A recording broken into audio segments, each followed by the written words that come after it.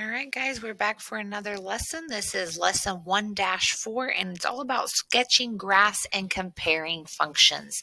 So let's jump right in. Looking at the standards, we're doing FIF4, FIF9. You probably don't really care too much about that, but if you want to take a second to read it, you're more than welcome to. So our vocabulary, we don't really have any key vocabulary terms specifically for this lesson, so we're just going to jump in and continue talking about vocabulary words that we've already been looking at. Domain, range, intercept, symmetry, end behaviors, extrema, increasing, decreasing.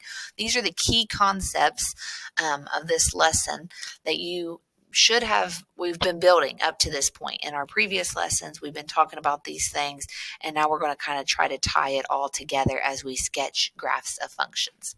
So we can use the key features of a function, those extremas, that minimum, maximum value, the end behaviors, all of those different things, the domain, the range, those help us get an idea of what our graph's going to look like and then allow us to sketch it.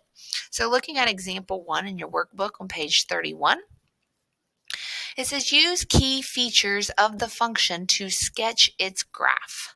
So we've got a y-intercept of 0, -70. Well, what does the y-intercept mean? The y-intercept, if it didn't give us the coordinates, if it just said we had a y-intercept of -70, well, we know that's where my line is going to cross my y-axis. So we come over here at -70 and we could put a point. It tells me that it is a linear function. So what does linear mean? Well, it means that it's a straight line. I've been sitting still for too long. My lights went off. Hold on a sec.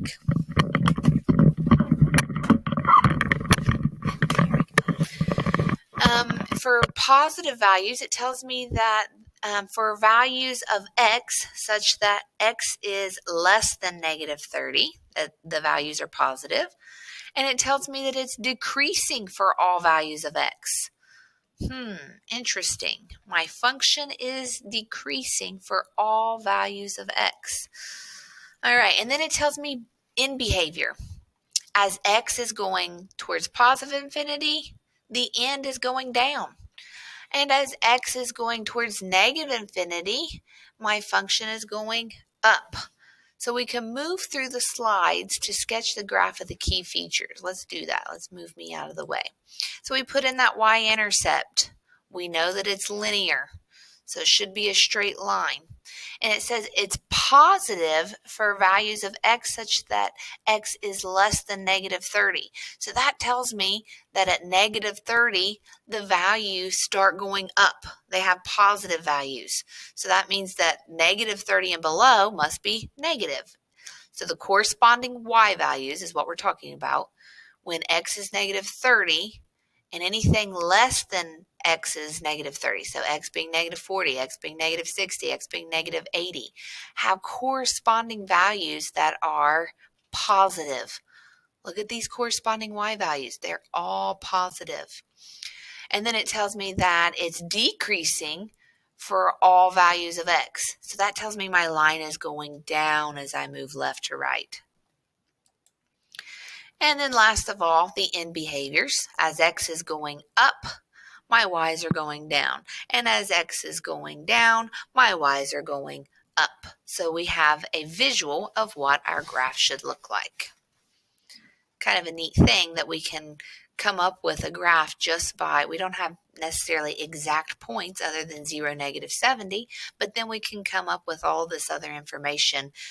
Since they've given us this information, we can use that to come up with this line and sketch it on our graph.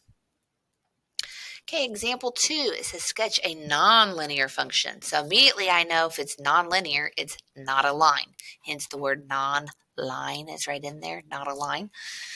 So it says the y-intercept 0, 3. Pretty easy thing to sketch out. So let's put our y-intercept on there. It tells me it's nonlinear, so we know it's going to have some curve to it. It tells me it's continuous, so it's not just a bunch of random points. It's connected, it's continuous, and it's positive for all values of x. Positive for all values of x.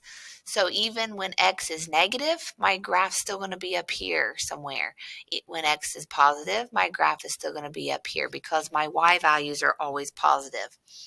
it tells me that it's decreasing for values of x such that x is less than 0. So if x is less than 0, my function is decreasing. So it looks like maybe this end is going to be going down. Let's check out the end behaviors. As x goes to positive infinity, f of x is going up.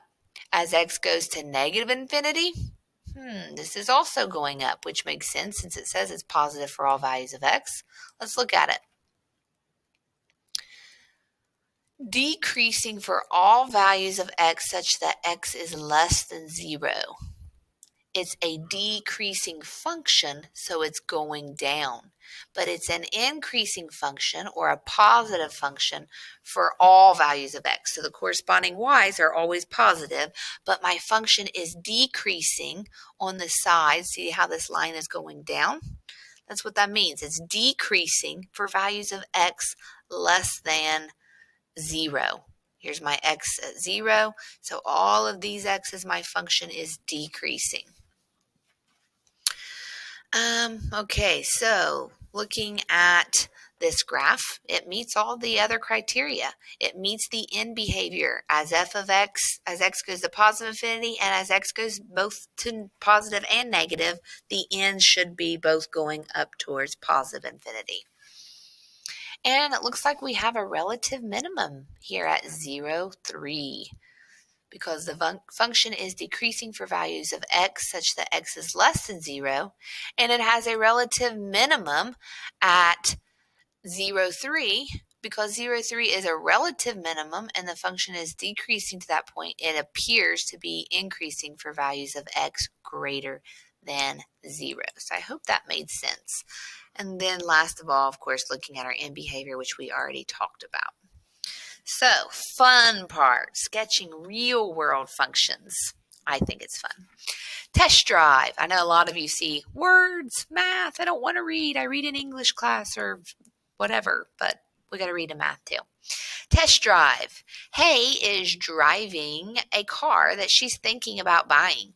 She decides to accelerate to 60 miles per hour and then decelerate to a stop to test the acceleration and the brakes.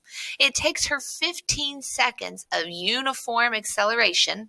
So uniform means it's a constant increase, constant rate of change, to reach her maximum speed, and 15 seconds of a uniform deceleration to come to a stop. Use the key features to sketch a graph that shows the speed as a function of time. So let's look at our key features here. Tells us the y-intercept. We know that because you can't start at a negative time or start at a negative speed. So we're going to start at 0, 0. So that's pretty easy to know that our starting place is there. Linear or nonlinear? Well, again, I think this is pretty simple to see. It's going to be nonlinear because she's accelerating and then decelerating. So it's not going to continuously go up. Extrema. Her extrema is going to be her maximum speed of 60 miles per hour. And it says that she reached that after 15 seconds. So we know going over 15 seconds, we're going to be up here at 60, and that's going to be the extrema. We know that she's increasing for the first 15 seconds and then decreasing for the second 15 seconds. And the end behavior, because it starts at 0 and is going to end at 0, there's no need for an end behavior. It's not going to go below 0. So we can't say that the end's approaching negative infinity forever or approaching positive infinity because the car comes to a stop. So that gives us a rough idea of what the graph should look like. And we know I didn't draw it out, but it will be a V-shaped graph because it's going up at a constant rate and then it's going down at a constant rate. So it's going to create a perfect little mountain, upside down V. All right, example 4. Functions can be represented with a graph, table, or by a verbal description. You can compare the properties and key features of functions represented in these different ways. So we're going to tap on each button to see how to use the table and the graph to compare the two functions. Let's look at the x-intercept. The table has an x-intercept of 3, whereas our graph has an x-intercept of -2. It's where my line would cross the x-axis, so it's where the y-coordinate is 0. What is my y-intercept? Well, it's where my line crosses the y-axis, so the x-coordinate is going to be 0. And we can tell that it's increasing. Both functions are increasing. This one's going up by 1 each time, as this goes up by 3. And this is going up 2 over 1. As we are increasing, it goes up 2 over 1, up 2 over 1. And our last thing to look at is example 5, comparing the properties of nonlinear functions. So once again, we can compare the x-intercepts, the y-intercepts, and on nonlinear functions, we can have more than one x or y-intercept because it's a curved function. It's snaky. It's slithering along. So it's got, this one has 3 x-intercepts and 1 y-intercept. We have, let's see here. What am I looking for? A relative maximum here. We have a relative minimum here. And then we can also look at our end behaviors. It's going down forever in one direction. So as my x's are going down, my y's are going down. So as x approaches -infinity, y approaches, or g of x, the entire function approaches -infinity. As g of x, as my x's are going to the right, so as x goes to positive infinity, g of x is also going to positive infinity. So I just kind of went through all that without going through it, but that's okay. That sums up today's lesson. If you want to work on the lesson check, I highly recommend it, and then checking your answers. Have a great day, guys.